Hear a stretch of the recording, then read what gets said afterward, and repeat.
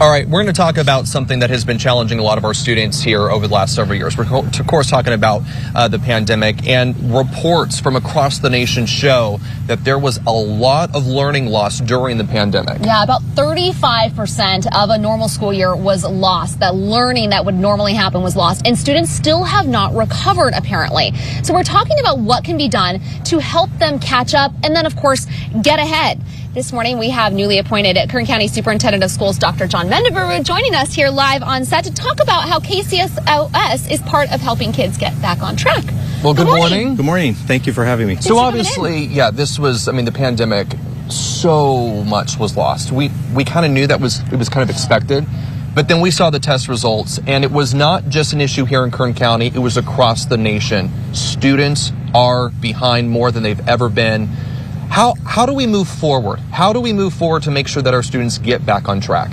Yeah, one of the biggest things that we saw during the pandemic was the learning loss that occurred, and that was mainly because of the fact that students were not in the classroom. They were getting services, they were getting education via virtual, but that's not having that one-on-one, hands-on connection is what really led to the learning loss.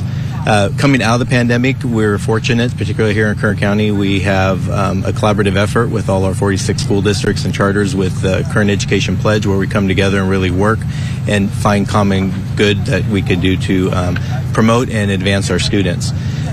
One of the things that the state has done is with expanded learning opportunities that has provided districts additional resources and funding to provide the one-on-one fillers for gap loss and learning loss, such things during the summertime. We're doing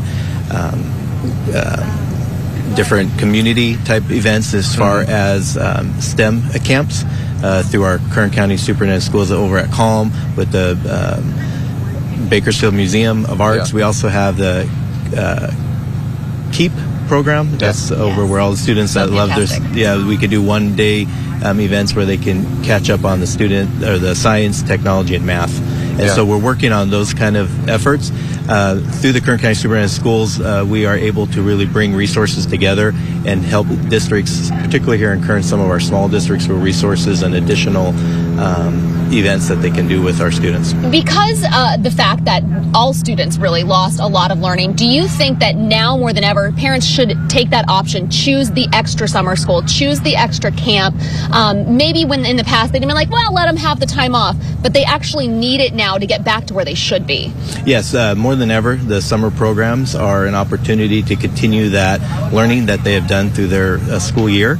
The summertime, a lot of times students would take that as opportunities to advance or to move ahead, or for this summer, we're really looking at filling that gap to continue the learning that they've been getting through their school year and continuing to move them forward to capture anything that they may be struggling or do need advancement in. You, of course, have just been named the new superintendent of schools, Dr. Mary Barlow, of course, retiring at the end of next month. What is your focus as you take on this new role? What is some of the things that you're really going to be looking at to improve the education for the students here in Kern County?